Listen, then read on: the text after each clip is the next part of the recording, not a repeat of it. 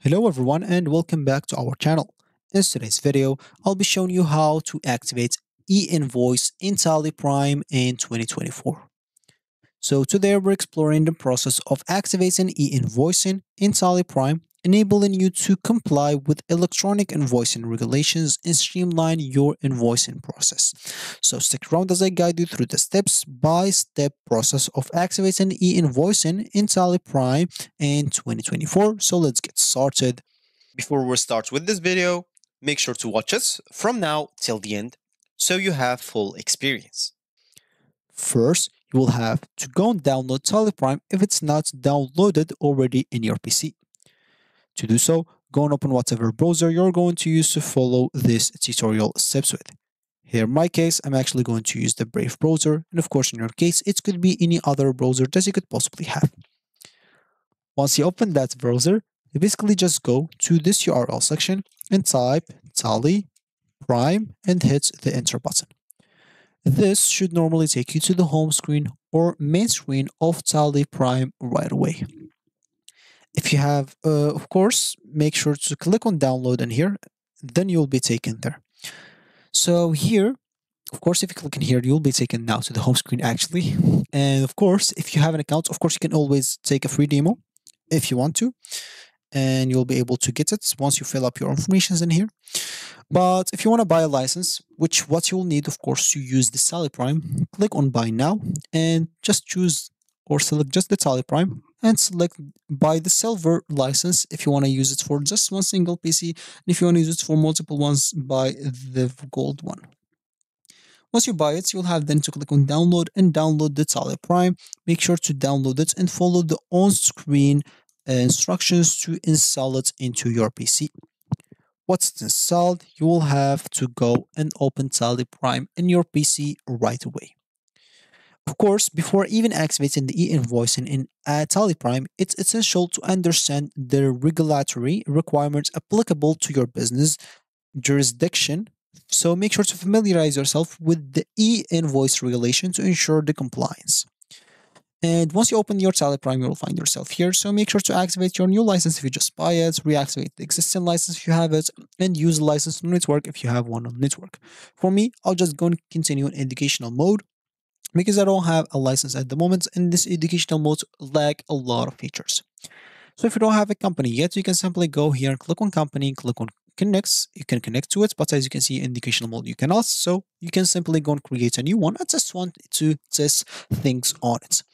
Start by filling up your company name, mailing name of the company, the address of the company, the state where it's located, the country also where it's located, the PIN code, the phone of it, telephone, mobile, fax, and the email of the company, the website of it, the financial year beginning from, and the books beginning from. So the dates of that, and then the base currency symbol, and finally the format name. Once you finish, click on enter and click on yes here on accept. But for me, I'll just go out and quit because I already have a test company in here. Now, as we said, ensure that you first of all you're using the latest version of Tally Prime that includes support for e-invoicing. If necessary, update your Tally Prime software to the latest version. You can always go here and click on help and make sure to click on upgrade to look for the latest feature. Of course, you can even go and access the support and a lot of other stuff.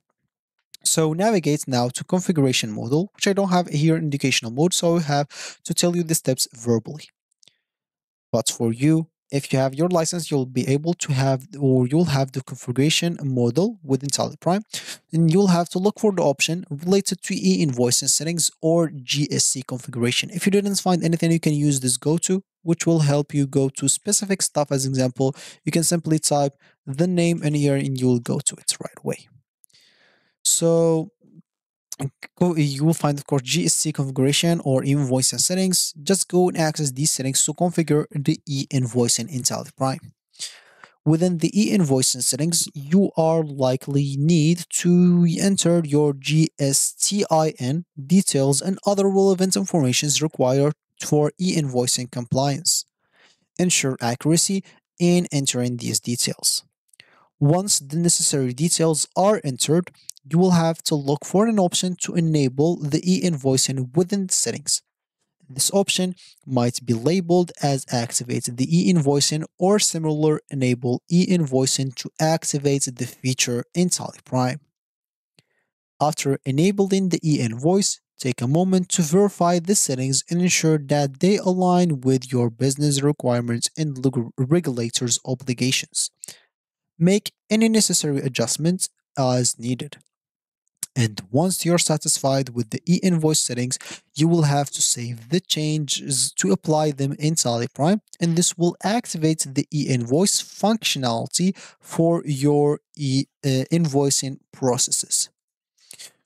Of course, you can, or to test or to ensure that e-invoicing is working correctly, you will have to create a test invoice in Tally Prime and generate an e-invoice and verify that the e-invoice is generated accurately and complies with the regulatory, of course, standards.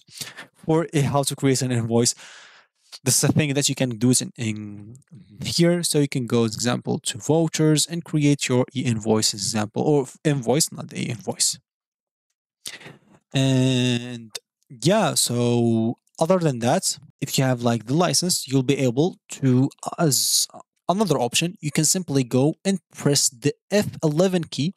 This will set enable the goods and service, which is the GST, to yes.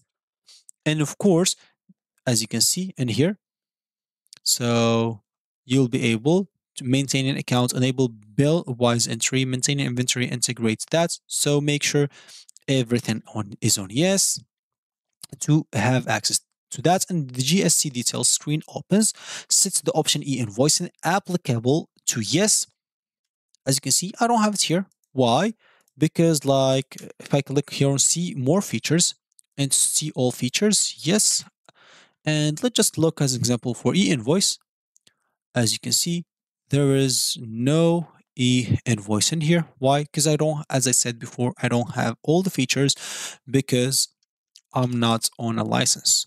So make sure to set the e-invoice on yes if you have it.